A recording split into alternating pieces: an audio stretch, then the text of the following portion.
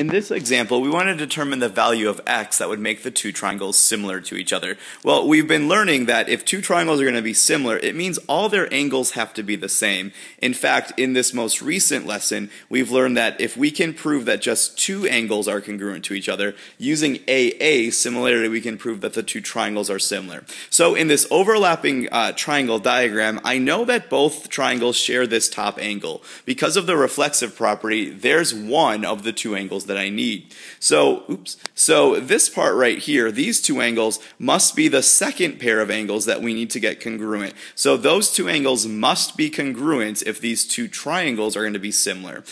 Based on that, we can use that information to write our equation. 3x plus 9, that angle, must be equal to the other one, 6x minus 27. So we can use that to determine the equation we need to solve algebraically to find our value of x.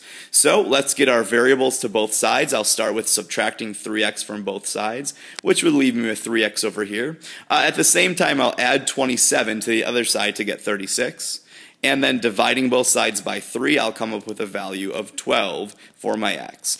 So going back just to reread the question to make sure we answered it, they wanted to know the value of x that would make the two triangles similar. Well, if x was 12, the two triangles would have two congruent angles, making them similar. Now, they don't ask us to actually find the angle, but what a great way to check it. And so I'll leave that to you if you want to try that on your own.